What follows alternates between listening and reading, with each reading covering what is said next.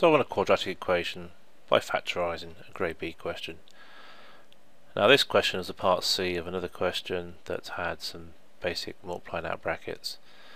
Solving a quadratic equation, it's quadratic because it has an x squared term. It's slightly unusual because they put the number on the right hand side.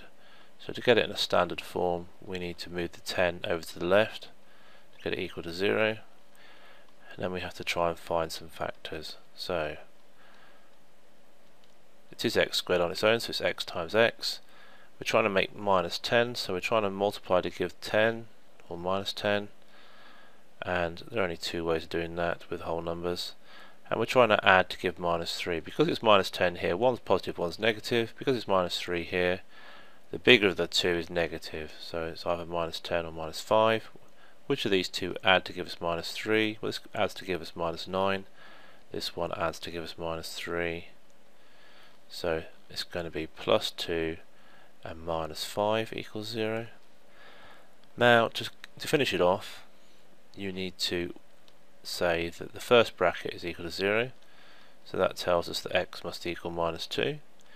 Because that is the only time this whole equation is going to be 0, when this bracket is 0 or when this bracket is 0, because 0 times anything is 0.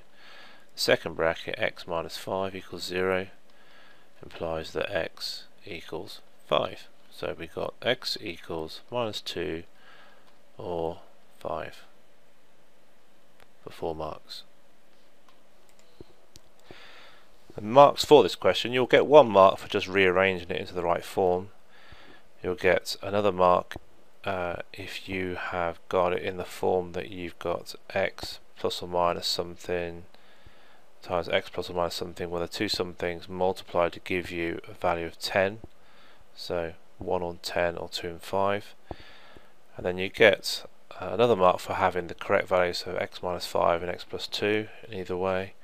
And then 1 for the actual answer, minus 2 or 5. So 4 marks.